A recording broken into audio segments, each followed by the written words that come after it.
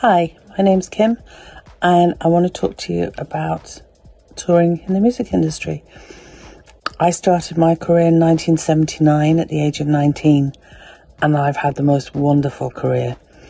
Met some amazing people, been to some amazing places, and had the most amazing of times. I'm going to ask you the first question. Do you love music? Because if you don't love music, this is not the place for you. There are so many types of music out there. And even if you don't start to love it at first, you'll find that sometimes it kind of turns its way around and turns its way up in its head. And you end up liking it. For instance, I don't like heavy metal, but you'll find out that if you know anything about me, I spent my first 10 years in the music industry working with heavy metal. In fact, I worked for a band called Motorhead.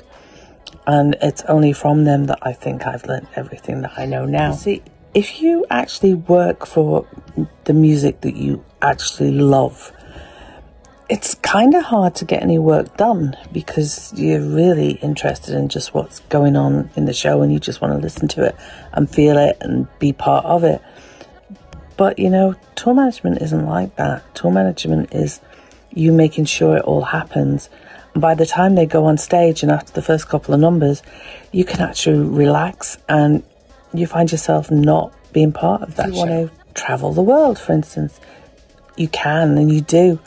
But let me tell you a quick story about San Francisco. I've always wanted to go to San Francisco. Well, I did at the time, always wanted to get there.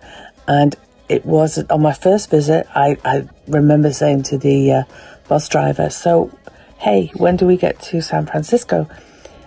And he turned around to me and went, Kim, we were there 2 days ago. So, okay, that gives you an example of that one. Second time I went, we were just leaving. And the only place I saw in San Francisco was the inside of a concrete building, big auditorium. The third time I went, I actually went outside and I said to everybody, I'm going to be out of here for 30 minutes. That's all, just 30 minutes.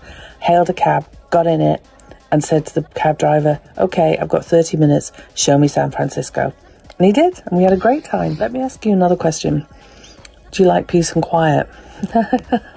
This isn't the industry if you like peace and quiet. There's always so much noise. As you can imagine, there's the music to begin with.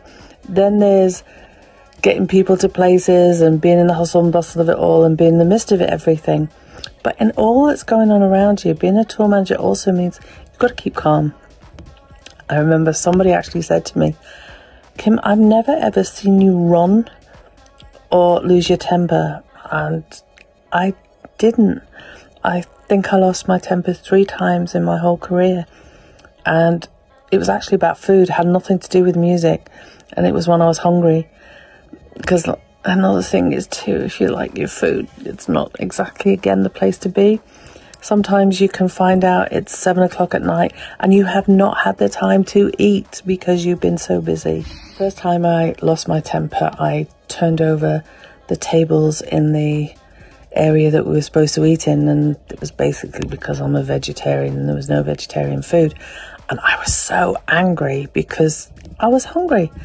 The second time it was the same thing, and that was in Eastern Europe at the time, and basically they'd made a goulash, and the goulash, I guess, was wonderful if you were into meat. But if you weren't into meat and somebody handed you a bowl full of rice with just the sauce and the juices from the goulash, you won't be too happy either.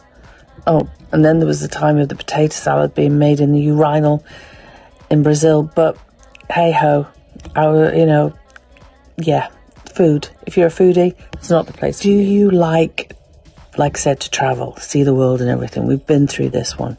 But do you like your own bed at night? Do you actually, at the end of, say, you've been away on holiday for a couple of weeks and you think to yourself, I really fancy my own bed now? Yeah, try 3 years without sleeping in your own bed. Different bed every night. That sounds a bit cheesy. Actually, that could be taken wrongly. But you're in a different hotel room all the time. You're never in the same bed. You're never in the same room. So, do you miss your own bed? And also, you're not going to get to it that often. Tour management, it's long hours. And if you're not used to long hours, again, this place is not for you. But if you can survive on 5 to 6 hours a night, then hey ho, you've cracked it. If you have a family, I wouldn't suggest you to do it. I had my daughter in 1995, and then I changed my career from tour management into what they then called troubleshooting. It was still on tour, but I didn't tour that much. And trust me, to become a troubleshooter, as they now call a crisis management, you've got to have put the years in to get there, because you don't know the situations that happen on tour, so you have no idea how to resolve them. You haven't lived them yet, so that's one to achieve in the future.